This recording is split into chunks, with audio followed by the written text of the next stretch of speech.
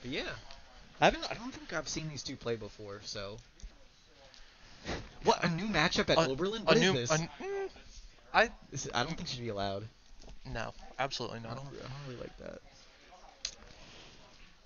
Well, oh, for a second I thought they were gonna. Okay, yeah, the Zelda. Okay.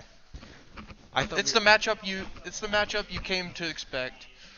Ness versus Zelda on PS2. No, I don't expect anything different. Oh god. If Tom Bone has 1,000 fans, I am one of them. If Tom has 10 fans, I am one of them. If he has 0 fans, I am dead. What up, Perp? James, Alaxel and CF say hey. Oh shit. Laney just taking the fucking... Renaud is putting the sauce on. Oh! Caden, please. I don't think Caden's gonna win. This is, I mean, I don't wanna curse it, but... Caden, I need to win this, please. Okay, so Caden's definitely not going to win now because Avery fucking cursed it. No, there's... Oh! Maybe. It just seems like Laney is just... Yeah, that's first stock and... Just... Only 13%. For a Zelda, their Zelda is so good at like quickly swapping between offense and defense. Like 1 minute they'll be utilizing Phantom really well to keep you away, and the second that you think you're in, they're like, haha, you're in up tilt or down throw combo that's gonna do like 50%. So you know, get fucked, I guess. Yeah, I was very surprised that stock at how many like boxing combos she was able to pull off. Like. Oh, spacing with the spells, but also using those physical hits. You know, and it's not even like... And they're pretty good at hitting the sweet spot pretty consistently. Like, almost got the stock, or almost got 2 stocks less than or about a minute in, just by barely... I mean, granted they barely missed the forward air, but like, if they can get one more setup like that, like, that's easy stock. And Caden just can't seem to really figure out what to do, because he gets outranged... a close range, and long range he gets outranged, and then if he gets close, that could just be some shit like that. Went for the roll read and didn't pay off there. That's unfortunate. You know. Oh, what? And the ledge cancel too. Covered by all options are just. We have all of the setups. Okay, let's see what he can get. Okay, 10%. That's a start. Come on. Okay.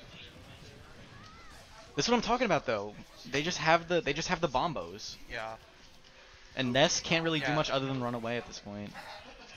Yeah, she's making such good use of the Phantom Soldier there. It's so oppressive, the amount of stage it can take up. Honestly, like, watching this match makes me want to learn how to play, or watching Laney play makes me want to learn how to play Zelda. Not to say that I'm like don't have respect for Zelda or anything, but like, holy shit. Their Zelda is just so fun to watch. Especially, I don't know if I told you about this.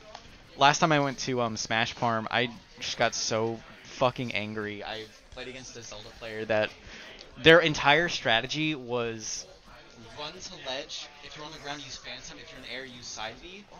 If you got close, they would spam neutral B and dash attack until they could get to the other side. And then just repeat that until the match was over. I salute. That... Each match was 5 to 6 minutes long. Oh my god. It was... The neutral teleport there. It was so fucking painful. Also, game 1. Yeah. Speaking of not painful and also fun games, that was pretty cool. Thank you, Dizzy. We missed you. Your Zelda's wonderful, and so are you. Also, Caden's pretty cool too. He's got some cool names like Barnyard 2006. Other movies that were in 2006. I can't remember any of his names. Last semester, all of the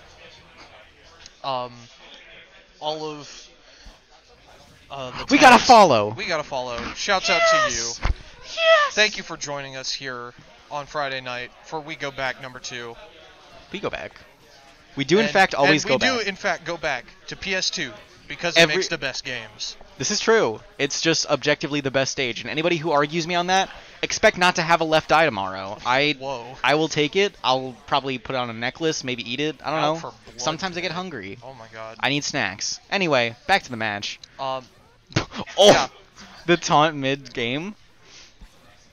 yeah. They better be able to follow making that. a lot more progress on the matchup this set. Yeah. Or this, yeah. I think the main thing is just making sure is like finding a way to balance like getting in close so that Dizzy can't make the most of their spells, but also enough breathing room that they can't exactly always just be throwing out those aerials. Which is kind of Yeah. a hard balance to mix since they have more range. But like knowing like, oh, I need to bait out this option or do that is kind of how he seems to be getting in, though it seems like Dizzy's already starting to adjust. Oh my gosh. Yeah. I mean, it's weird. It's weird to say, but feels like Ness almost needs to play bait and punish against Zelda here. Or normally, you might not like. I don't think of Ness as a bait and punish character by any means, but That hits so high. But he kind of just has to be. He just needs to be adaptable in this situation to be able to play against Zelda, because like. yeah, the distances just don't quite work out in your favor here. Granted, it's interesting to see that he's able to still. Oh. Ooh. Oh, That excellent yeah. patience there, waiting for Ness to pause for the PK Thunder. The number of times I've tried to hit one of the PK kids out of PK Thunder and then just ended up getting hit by it into stage. Like that! Like literally like that! Boosh. As I was saying. But they both unfortunate. died for it. Unfortunate. I hear peeps, what's good? Vlud purple. Vlud. Vidal. Well, hi. Yo yo.